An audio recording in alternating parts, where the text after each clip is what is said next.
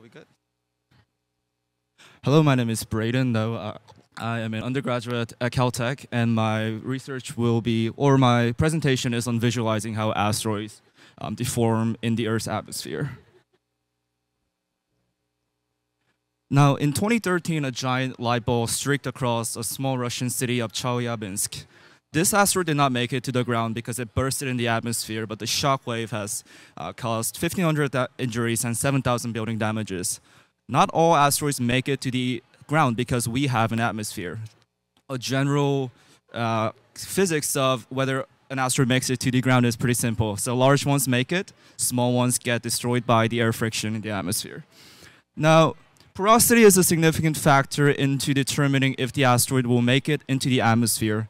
In small solar system objects, asteroids have 10 to 60% porosity, and depending on the porosity, the physics of its interaction with air changes. And you can obviously guess the higher porosity, the higher chance it will not make it to the atmosphere. Now, it's kind of hard to visualize asteroids by photographs because they travel between 10 to 20 kilometers per second, so you wouldn't be able to take photos of them. And if you see them coming, you should run away, not take photos.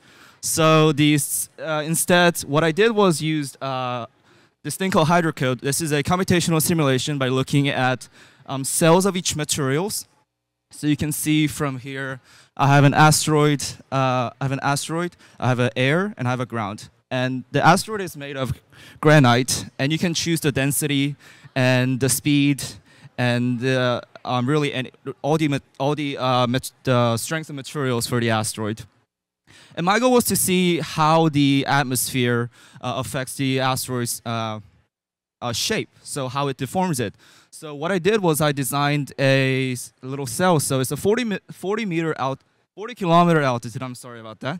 40 kilometer altitude air, and there's a ground, and I'm striking an asteroid that is going at the velocity of 12 kilometers per second, which is around the average of asteroid this size. And it's a 100-meter diameter. And what I'm doing is I'm comparing asteroids. So I'm doing a side-by-side comparison between a 20% and a 40% porous asteroid, and you'll see that in the next slide.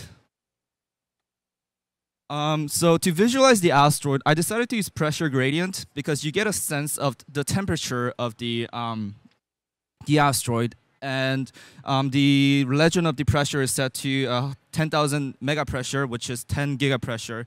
So this thing is the pressure applied to the asteroid is just out of conventional mind. So on the right, you'll see a 20% porous asteroid. On the left, you'll see a 40% asteroid going down the Earth's atmosphere. So you can see that as it just starts, even the air in the front of the asteroid is applied with a huge amount of pressure. So at 40 kilometers, you can kind of see the spherical asteroid that it started with, and it is still circular. One key difference is that the right side has a much more pressure applied to it. That's because it's 20% porous, so it is much heavier asteroid coming down the Earth.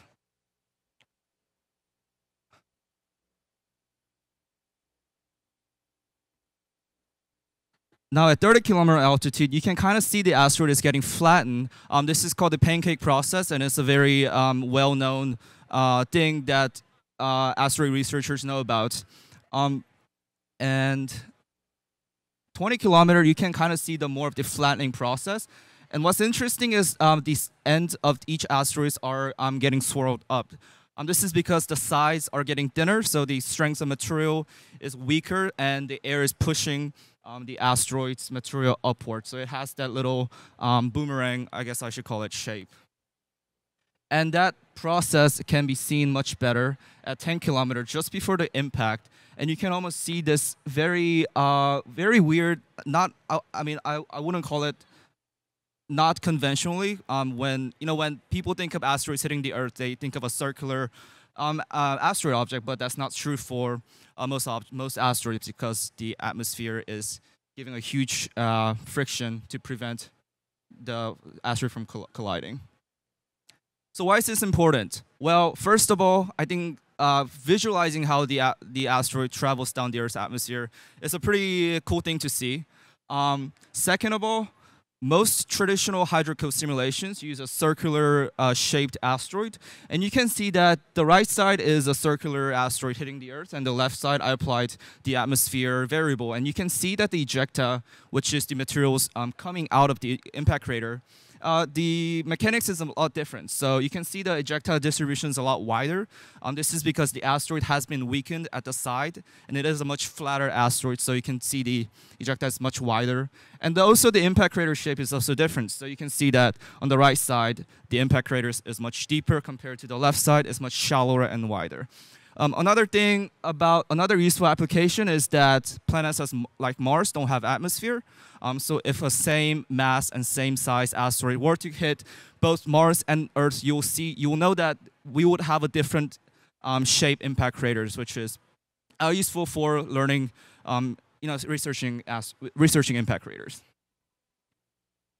So in conclusion, the asteroid porosity affects the flattening, aka the pancake process, the pancake modeling, and the tailing rate. The atmosphere significantly deforms the asteroid.